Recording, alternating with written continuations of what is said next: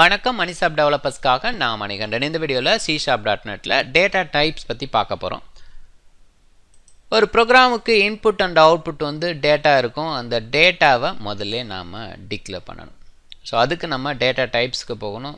கொடுக்குற டேட்டா வந்து நியூமரிக்காக இருக்கலாம், கேரக்டர்ஸாக இருக்கலாம், செட் ஆஃப் கேரக்டர்ஸாக இருக்கலாம், டேட்டா இருக்கலாம், இமேஜாக இருக்கலாம், இன்னும் வீடியோ ஆடியோ அந்த மாதிரி ஃபார்மேட்டில் கூட இருக்கலாம். அதை நம்ம முதல்ல டிக்ளேர் பண்ணணும். அதுக்கு நம்ம டேட்டா டைப்ஸ்க்கு போகிறோம். C#ல என்னென்ன டேட்டா டைப்ஸ் இருக்குது அப்படின்னு சொல்லிட்டு கூகுளில் சர்ச் பண்ணுவோம். C# data types MSDN. MSDN வந்து மைக்ரோசாஃப்டோட இது. ஸோ அதனால் நான் MSDN கூட கொடுத்துக்கிறேன். டைரெக்டாக மைக்ரோசாஃப்டோட லிங்க் நமக்கு வரும். நான் ஓப்பன் பண்ணிக்கிறேன். ஒரு ஃபஸ்ட்டு நம்ம பார்க்க போகிறது சிம்பிள் டேட்டா டைப்ஸு. ஸோ இது எல்லாமே சிம்பிள் டேட்டா டைப்ஸு. இது வெறும் சிம்பிள் டேட்டா டைப்னா நியூமரிக் அண்டு கேரக்டர்ஸ்க்கு மட்டும் அப்படிங்கிற மாதிரி. ஒவ்வொன்றா பார்ப்போம். இங்கே பூல் அப்படின்னு சொல்லியிருக்கு. இதுக்கான டிஸ்கிரிப்ஷன் இங்கே இருக்குது. ஸோ பூல் அப்படின்னு சொல்லி கொடுக்கறது வந்து ஒரு கண்டிஷன் ட்ரூவா ஃபால்ஸா அப்படின்னு சொல்லி பார்க்கறதுக்கு மட்டும். அதுக்கு 1 or 0 அப்படிங்கிற மாதிரி ரிசல்ட் கிடைக்கும். ட்ரூ ஆர் ஃபால்ஸ் அப்படின்னு சொல்லலாம் ஸ்டேட்மெண்ட்டாக. அடுத்து பைட்டு. இது வந்து மினிமம் நம்பர் அப்படிங்கிற மாதிரி இருக்கிற இடத்துல நம்ம யூஸ் பண்ணுவோம். இதோட ரேஞ்ச் வந்து 0 to 255. அதோட சைஸு 8 பிட் 1 பைட் அப்படிங்கிற மாதிரி லாஜிக். எஸ் பைட் அப்படிங்கும்போது சைன்டு பைட்டு, அதுதான் வேறு ஒன்றும் இல்லை. அது வந்து டிவைட் ஆகும். ஸோ மைனஸ் சைடு ஒரு பார்ட்டு ப்ளஸ் சைடு ஒரு பார்ட் அப்படிங்கிற மாதிரி இருக்கும். ஸோ அதனால் -128 to +127 அப்படிங்கிற மாதிரி. ஸோ எஸ் பைட் அப்படிங்கிறது ஃபஸ்ட்டு டிஜிட் வந்து சைன்டு டிஜிட், அவ்வளோதான். வேறு சைன் டிஜிட் வேறு ஒன்றும் கிடையாது. அது டெக்னிக்கலாக சொல்லணுன்னா கேரக்டர் அப்படின்னு சொல்லி பார்க்கும்போது ஒரு சிங்கிள் கேரக்டருக்காக யூஸ் பண்ணுற ஒரு லாஜிக். டெசிமல், டபுள், ஃப்ளோட் இது மூணுமே பார்த்திங்கன்னா பாயிண்ட் உள்ள வேல்யூஸ் அப்படின்னு சொல்லலாம். 1.5 1.6 அந்த மாதிரியோ இல்லை வந்து பெரிய நம்பர் அப்படிங்கிற மாதிரி இருந்ததுன்னா அது யூஸ் பண்ணோம். இது ரேஞ்ச் வந்து டிஃப்ரெண்ட்டு. இப்போ டெசிமல் ஒரு ரேஞ்ச் இருக்கும். டபுள் அப்படிங்கும்போது 64 பிட்டு, ஃப்ளோட் அப்படிங்கும்போது 32 பிட்டு. இந்த மாதிரி சைஸ் வேரி ஆகும். அதை நம்ம பார்த்துக்கணும்.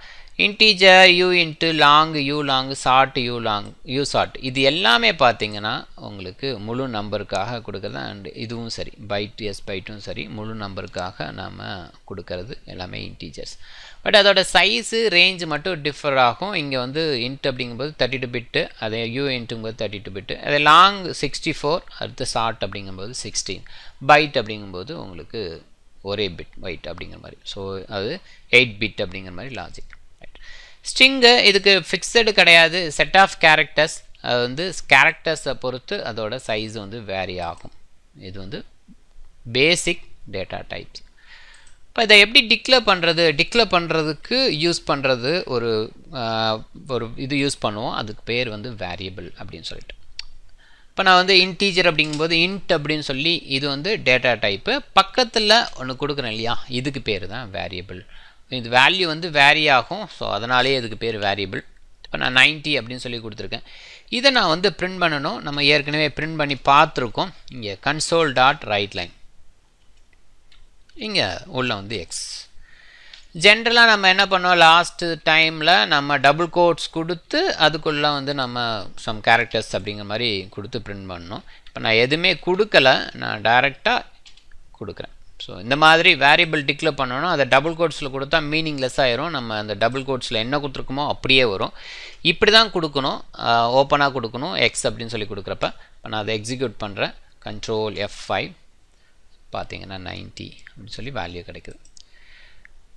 இங்கே என்ன டேட்டா டைப்பு பக்கத்தில் இங்கே கொடுக்குறோம் இல்லையா, இதுக்கு பேர் வேரியபிள். ஆல்ரெடி சொன்ன மாதிரி அதை நான் வந்து பிரிண்ட் பண்ணுறதுக்கு இப்படி யூஸ் பண்ணிக்க போகிறேன். இந்த வேரியபிள் வந்து பார்த்தீங்க அப்படின்னு சொன்னால் ரொம்ப முக்கியம். என்னென்னா இப்போ வந்து ஆக்சுவலாக நான் நம்பர் அப்படின்னு சொல்லி இதை கொடுக்குறேன். இப்போ நம்பர் அப்படின்னு சொல்லி கொடுத்த ஒரு மீனிங். இப்போ இதே வந்து நான் என்ன கொடுக்குறேன், 2 நம்பர் கொடுக்குறேன். நான் என்ன பண்ணுறேன், ஃபஸ்ட் நம்பர் அப்படின்னு நான் இதை செட் பண்ணுறேன். இன்னொரு நம்பர் வந்து பக்கத்துலேயே கமா போட்டு செகண்ட் நம்பர் அப்படின்னு சொல்லிட்டு டிக்ளேர் பண்ணுறேன். ஓகே. இப்போ இந்த ஃபஸ்ட் நம்பர் அப்படின்னு சொல்லிட்டு இந்த ஸ்பேஸ் இப்படியெல்லாம் விட்டுறக்கூடாது. அதே மாதிரி செகண்ட் நம்பர் அப்படின்னு சொல்லி ஸ்பேஸ் இப்படி விடக்கூடாது. கண்டிப்பாக ஒரு சிங்கிள் வேர்டாக தான் இருக்கணும். ஒரு வேளை நமக்கு இந்த டிஃப்ரென்ஸ் காட்டணும் அப்படின்னா நான் இங்கே போட்டிருக்க மாதிரி கேப்ஸ் அப்படிங்கிற மாதிரி கொடுக்கலாம். எஃப் வந்து ஸ்மாலு, இங்கே என் வந்து கேப்ஸ் அப்படிங்கிற மாதிரி இப்படி கொடுத்துக்கலாம் ஒரு வேல்யூவை. அது பிரச்சனை இல்லை. இல்லை அப்படின்னா நமக்கு இன்னும் டிஃப்ரென்ஸ் தெரியும்னா அண்டர்ஸ்கோர் செட் பண்ணி கொடுத்துக்கலாம். இப்போ செகண்டு அண்டர்ஸ்கோர் நம்பர் அப்படின்னு சொல்லி இந்த மாதிரி செட் பண்ணி கொடுத்துக்கலாம். பட் கண்டிப்பாக சிங்கிள் வேர்டாக இருக்கணும். நீங்கள் அதுக்காக வந்து first space number second space number அப்படின்னு சொல்லி வரும்போது கண்டிப்பாக எரர் தான் காமிக்கும். இப்போ உங்களுக்கு காமிக்கிறது வந்து வார்னிங்கு, ஏன்னா நான் இது ஃபஸ்ட் நம்பர் செகண்ட் நம்பரை யூஸ் பண்ணலை அப்படிங்கிறதுனால அந்த வார்னிங் காமிக்குது. இதை நான் வந்து ஒரு ப்ளஸ் பண்ணுறேன், வேல்யூ வந்து ப்ளஸ் பண்ணி கொடுக்குறேன், first number plus second number. இப்போ அந்த வார்னிங் போயிடும். ஸோ ஏன்னா நான் இங்கே யூஸ் பண்ணிட்டேன் அப்படிங்கிறதுனால. ஸோ அது யூஸ் பண்ணலைன்னா அந்த க்ரீன் கலர் வார்னிங் காமிக்கும், எரரை அந்த ரெட் கலரில் உங்களுக்கு காமிக்கும். ரைட், பார்த்தீங்கன்னா டோட்டல் பண்ணி நமக்கு அவுட்புட் கிடைக்குது. Okay, first single value declare பண்ணுறப்போ ஓகே, 2 வேல்யூ டிக்ளேர் பண்ணோன்னா இடையில கமா வச்சு டிக்ளேர் பண்ணும். இது செகண்ட்.